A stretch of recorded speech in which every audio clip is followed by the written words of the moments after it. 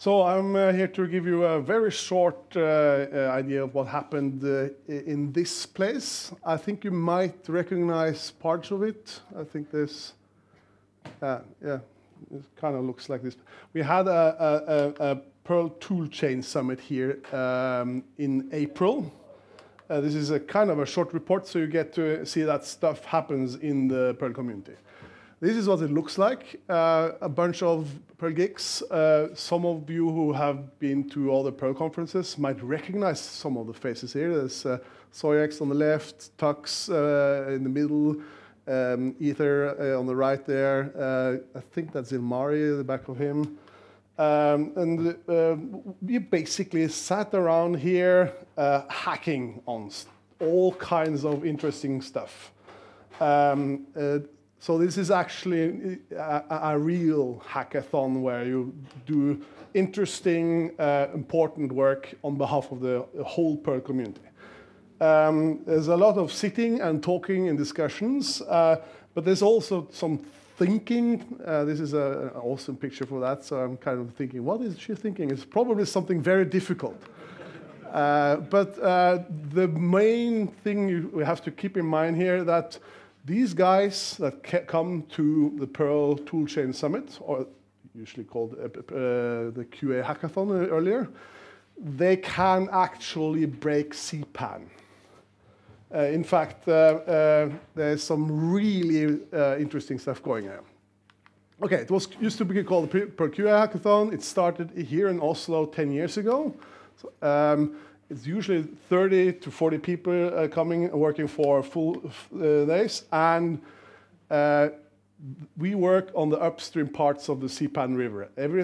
Almost all of CPAN is downstream, is depending on the stuff we're working on. We're talking about all kinds of useful modules that you probably depend on, like PAUSE for uploading, MetaCPAN for searching, CPAN testers for getting test reports, installing and building and managing that with Executed MateMaker. Test 2, we worked on that here. All of these things here, Carton, CPAN-, Ceph for Perl 6, Test Smoke, is stuff that we actually worked on right here in April. Actually, a funny detour. I just recently learned a number from the 2017 edition. Olaf Alders calculated with the participants of the Perl Toolchain Summit in 2017, the people in the room had commit bits, meaning either maintainer status or co-maint status on CPAN for more than 24% of all modules. What was it if you take Ether out? Okay, probably 8 or something, I don't know. But it's this is a room that could fix stuff right there and there in quarter of CPAN. That's like pretty impressive. Sometimes we do smile and like, but it's not very often. Usually we just work. But no, actually it is fun. We do discuss and have a good time. We have meetups that like reports about what's going on, what are we working on, if we need help with something, so that there's synchronization points every morning. And some of the results from this year's edition is the people worked on the migration to MetaCPAN from search.cpan.org, the takeover of that. That's one of the major thing that people worked on. PAUSE now runs on Modulicious. It used to be a ModPerl 1 application that was like, no. I'm sorry. I work again. Perl 6 toolchain now supports native dependencies. That's for me, I think that's awesome, and all kinds of goodies. We had coffee. We had a party, the 10-year cake. Then went back to work.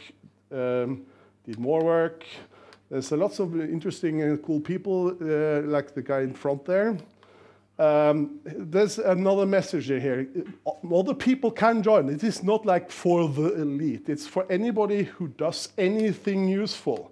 So if you start submitting pull requests on the core infrastructure or toolchain things, we will notice it, and chances are you might get an invitation to one of these Perl Toolchain Summits. So work on CPAN infrastructure, make it better, people will notice, and you get to be invited to an awesome place. I have to do a quick commercial announcement. These are the companies that helped us make this a super success. This is the people that actually came, and we are actually a pretty nice group of people. And next year's is in Marlow, UK. It's in Sunday. It's on the end of April, and perltoolchainsummit.org is the place, and PTS is the channel on irc.perl.org. And that's everything I have to say.